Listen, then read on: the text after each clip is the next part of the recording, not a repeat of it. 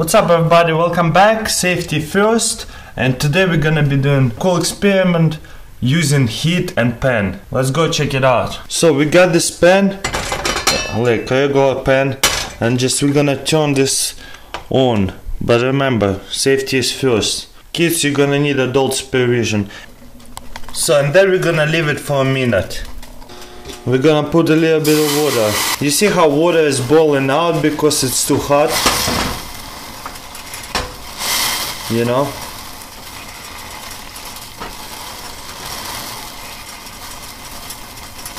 So all the water is gone, boiled out. And let's leave it for another 2 minutes. So it's been about 2 minutes. You see how hot it is? And let's put just a little bit of water. Just a little drops. You see how all these drops just like spinning around and not boiling out? I want you to comment and tell me why. Let's drop some more. It's like almost plasma. What do you guys think? Why does that happen? It's a water and the pen is super hot. Look how hot it is, and it just sits there and doesn't boil out.